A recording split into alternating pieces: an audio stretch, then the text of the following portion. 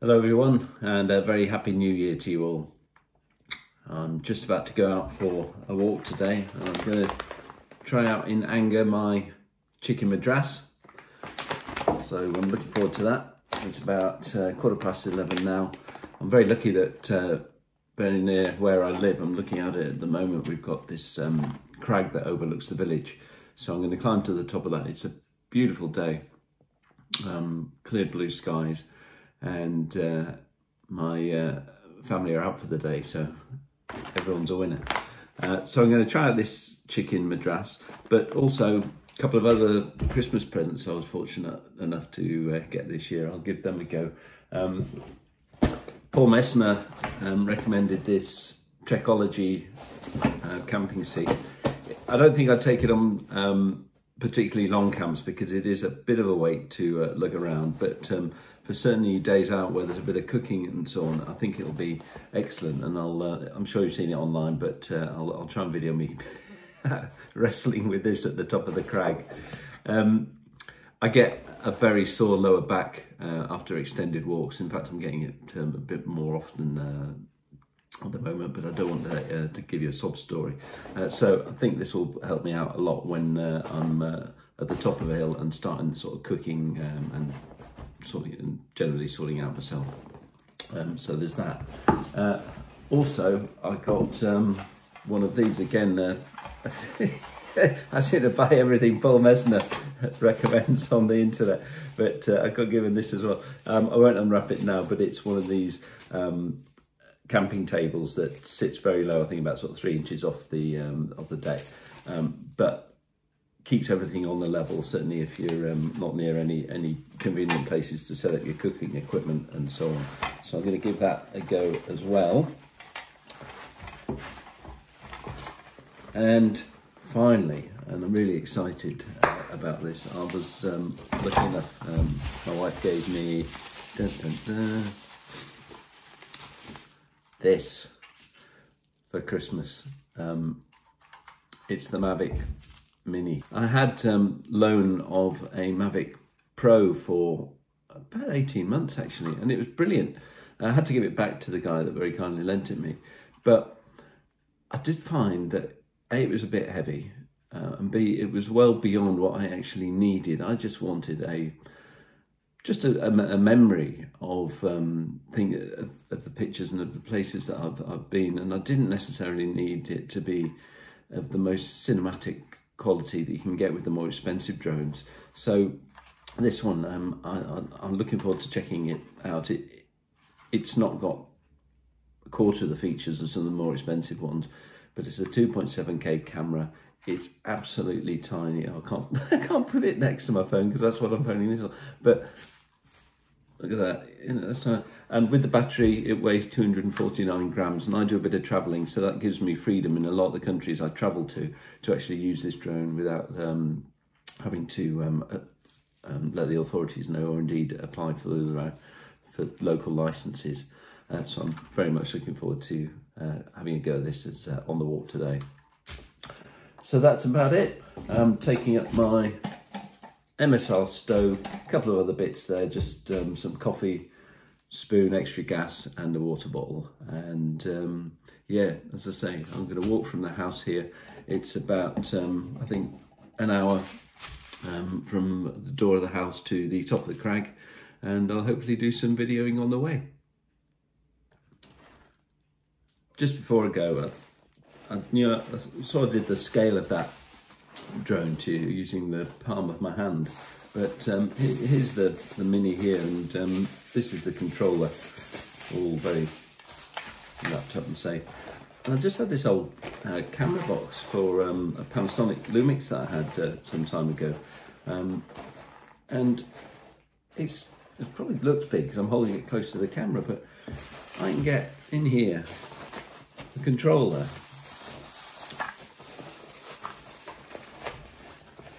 the Mavic Mini, and there's room there because I've got a power bank which takes 3 batteries for this Mavic Mini, and that fits in there as well. It weighs absolutely nothing, and that's just a normal, I'd say, small SLR sized camera bag from Low Pro.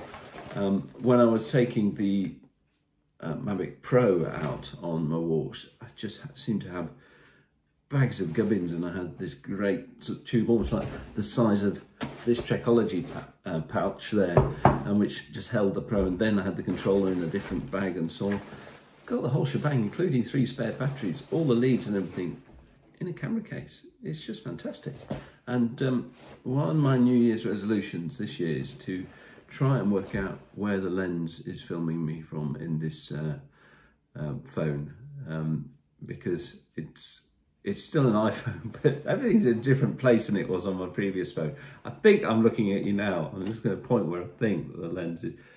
Oh, still, yeah. So if I look there, I should be looking at all 61 subscribers.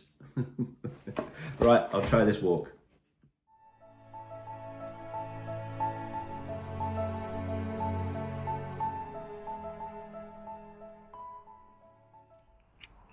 So I'm on my way, and as I say, I live in the pre-residential part of the village, and beautiful day though, so really lucky.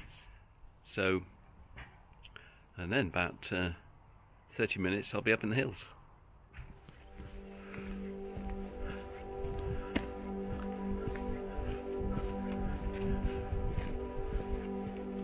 Well, I'm about 30 minutes into the walk now, and this village where I live in North Yorkshire is dominated by a reservoir and a couple of really wonderful crags. It's difficult. I've got face recognition on this sort of vlogging machine here, and so it's difficult to point out, but as I speak I'll put a cutaway in there to show you the crag. But one of them's just up here above me on down the path here, and there's another one which is right the way up here, which is sort of lesser known. It's about 30 feet higher than the main one that overlooks the village, and I'm going to go to that one. Hopefully be less people there. It is still the Christmas holidays, and there's a few people out walking around the reservoir here, so I'll get on my way and see if it's nice and quiet up there. Well, you just can't beat a backdrop like that. It's been a bit warmer these last few days. It's pretty boggy underfoot, but the only thing concerning me is that there wasn't a breath of wind at the bottom of the hill, but as I climb, obviously wind does increase, but it's sort of increasing exponentially into reasonably gusty at the moment, which means that the drone might be off limits. But I think, I read the manual, typical bloke, I think it's about 20 mile an hour wind limit on it, which, bearing in mind that's at the very top of its, well, where I'll be flying it, at the altitude where I'll be flying it, I'll have to kind of work that one out so I don't lose it. But even if I can just get it airborne, hover it, take a few photos, that'll be good. Anyway, we're going to have to negotiate these boggy bits for now, else there'll be no video at all.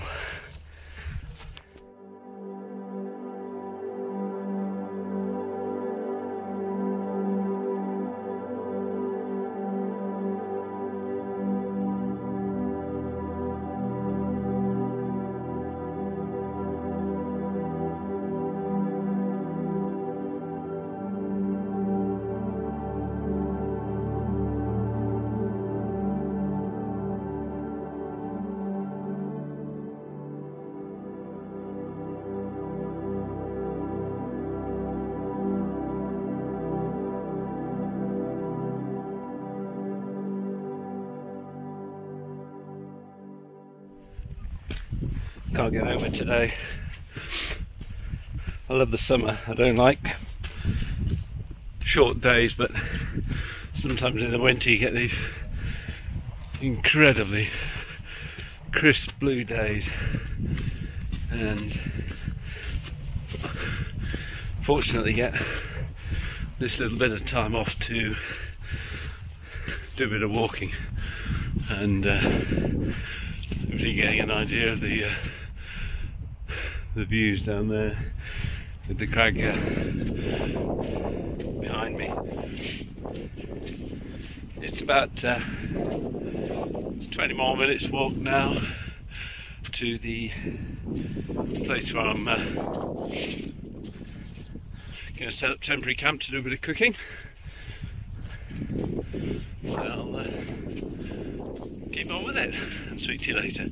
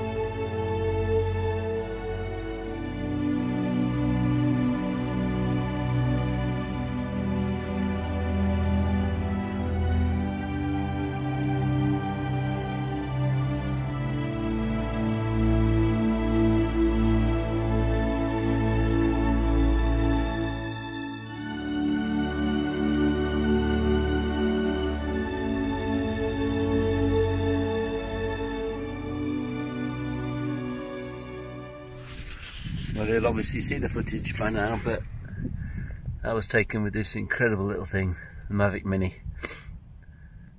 And hopefully they've come out okay. So this little crag here dwarfs, we're above it now, dwarfs the crag that most people favourite. And it's a little bit quieter, no more difficult climb.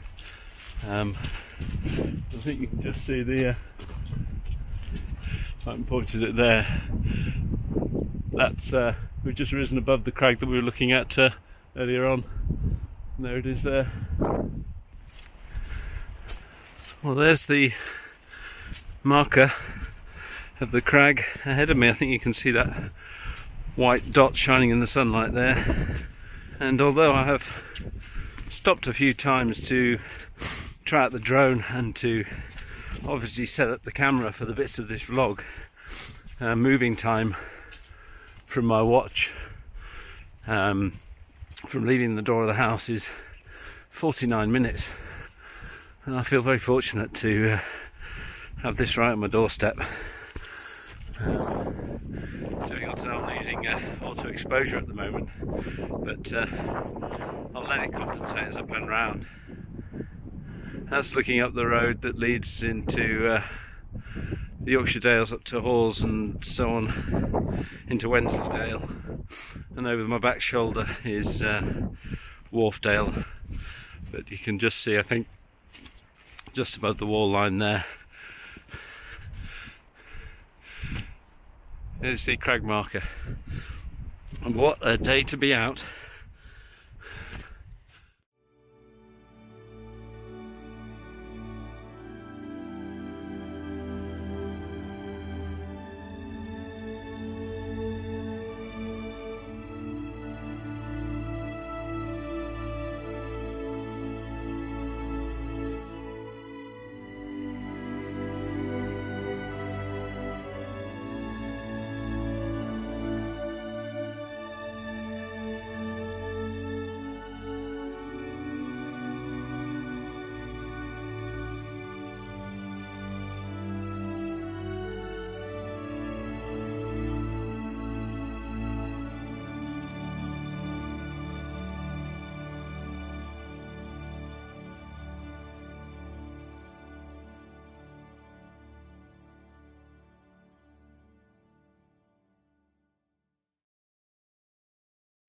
So just below the summit of the cairn, last year I discovered a lovely little hideaway with the most fantastic views over the Dale.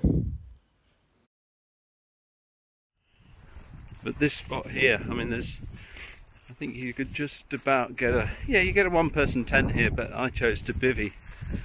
And the beauty of it was that this overhanging rock here, if the weather had been in the slightest bit iffy, it did turn out absolutely stunning, but if it had been slightest bit iffy, then there's shelter to actually get the hood of the bivvy right under that overhang.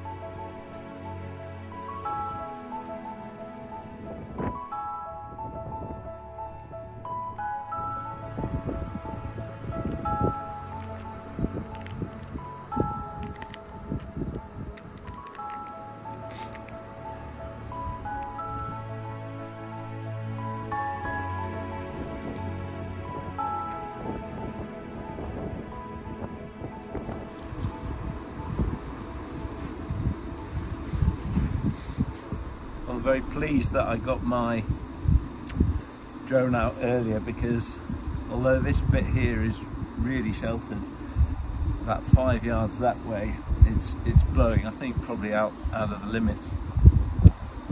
I'm going to launch it, maybe just to take a couple of photos very close in, but as soon as I get a strong wind warning from it, I think it's best to knock it on the head. I don't want to lose it on the first day of trying it out. So water's just about to boil. Got my chicken madras that I'm very much looking forward to trying. I think I'll have my coffee first. And I'm very pleased with my table.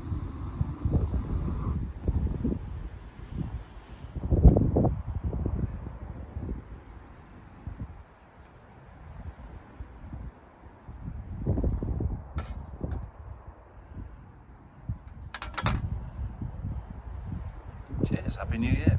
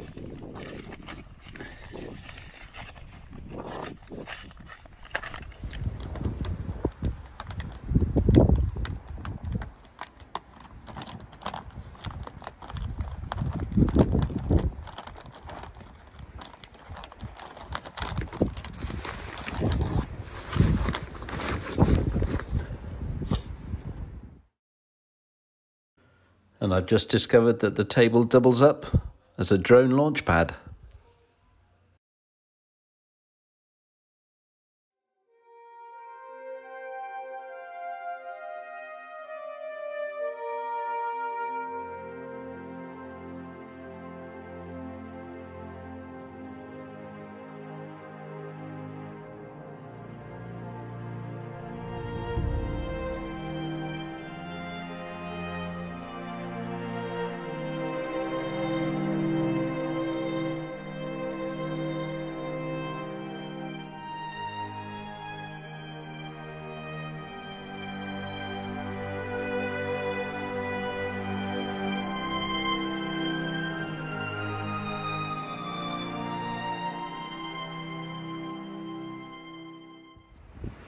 Well, I've just flown the drone, and the poor thing looked like a, I don't know if you can hear this, I'll do a voiceover if you can't. Flown the drone, and the poor thing looked like a stranded animal out there.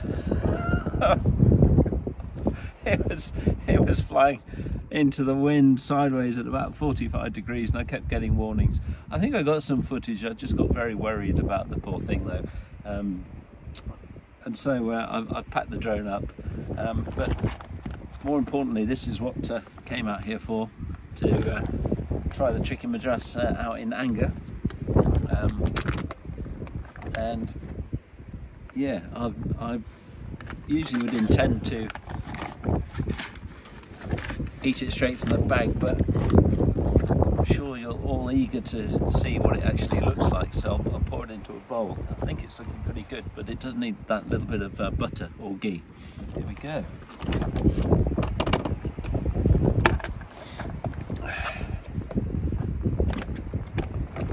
It does look good. Sludge.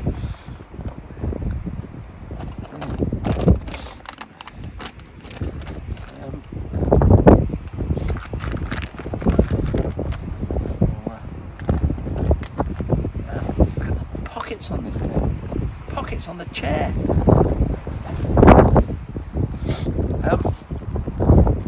Yeah. God. Feed the wildlife.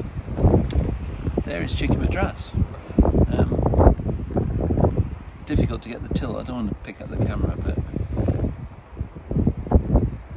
looks good to me. Smells good. Loads of it. That's 150 grams. And I've given it 10 minutes with the water in it. Let's give it a go.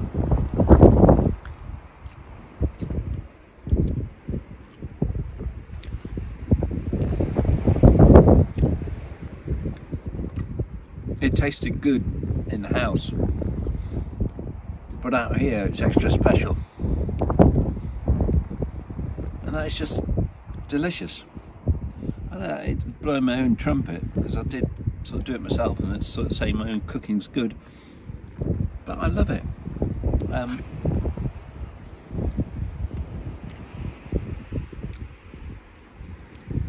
was a bit worried that it was going to be a bit too spicy, because it certainly seemed so in the house a little bit, but it's not at all. It really is. It's nice, and I'm very pleased now. This is a full portion, 150 grams before rehydration, and I think that's a really good bowl full of food which you'll need. So I'll just enjoy sitting back and eating this and make my way home.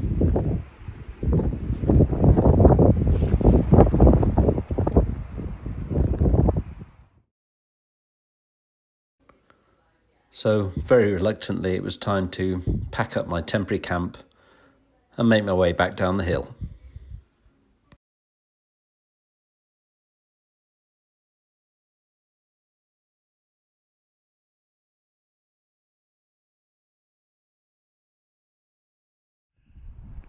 Well, I thoroughly enjoyed that, and what a day. Unfortunately, all good things must come to an end, so I'm going to have to make my way down the hill now. But I'll be very interested to see how that drone and the gimbal coped in the wind. But thank you very much again for watching, and can't think what to do on the next one. Probably do a bit more dehydrated food. I've got a Thai chicken curry in mind. I'll have a go at that, and hope to get something posted in the next couple of weeks. Thanks for watching.